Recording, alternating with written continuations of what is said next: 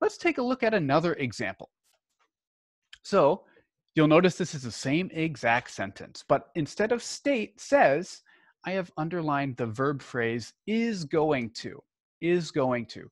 You might recognize this as being used to describe future tense, right? Is going to. But I want to just let's double check, just for fun. So I'm always, sometimes I just always reset just to make sure it's a clean search, right? So I'm going to type in here is going to, and I'm going to see that frequency by section. And look at this. Again, very dramatic results if you are only looking at the visual aids, right? We can see is going to, highly used in spoken language, right? Over 300 times per million words does this phrase appear. So that's a pretty good frequency. We look at academic English, man, very low when compared with other forms. So again, we know that we might know that we can use other verb forms to describe future tense. One of those verb forms is will plus a verb, right? So we can see that is going to, not used very frequently. Maybe we do some research and we're like, what about will plus verb? Will make, right? Will make. But I'm just going to look up will, and then I'm going to add in a part of speech, verb. So you can see here the slight difference from our previous search. I have a space here, so I want to look up will plus verb, okay? I'm going to see frequency by section. And look at this. Frequency, raw numbers are very high. Per million, very high in all contexts, right?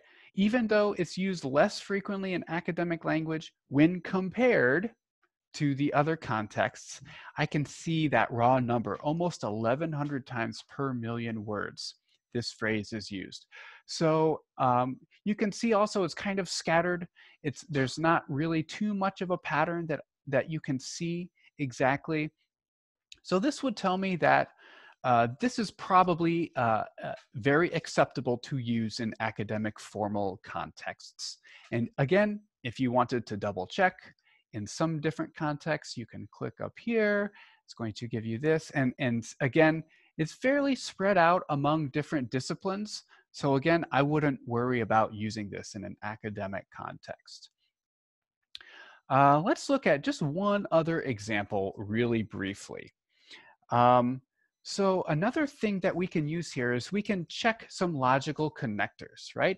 So I have this sentence right here. Logical connectors usually occur at the beginning of sentences.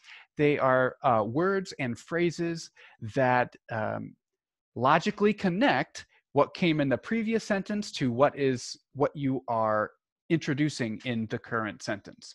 So here we have this logical connector besides. So you might say, oh, this is fine in academic contexts, but let's just double check. Let's double check. I'm highlighting chart. Now I'm going to do something here. You will notice when I included this punctuation, this comma here, I want to include that punctuation because I want to capture this as a logical connector, right? We can use the word besides in many different parts of a sentence, but I want to capture this in the beginning of a sentence, okay? So you will notice that I actually added a space in between the word and the punctuation. I did that because when you are including punctuation in searches, you need to put in that space due to how COCA codes the data that you are searching for. I'm going to see frequency by section. Let me zoom out and take a look here. Academic language, very infrequently used, especially when compared to some other contexts as well. Highly used in fiction, highly used in TV and movie subtitles. Not really used. It's really funny. The only section that it is less commonly used in academic language is spoken, right? So what would this tell me? This would tell me that Using besides as a logical connector probably is not very academic. So again, I would want to find something to replace this with. Again, think about what you are trying to do. You are trying to add something, perhaps, in this newer sentence. So what other logical connecting phrases could I put at the beginning? One that immediately comes to mind is in addition, okay?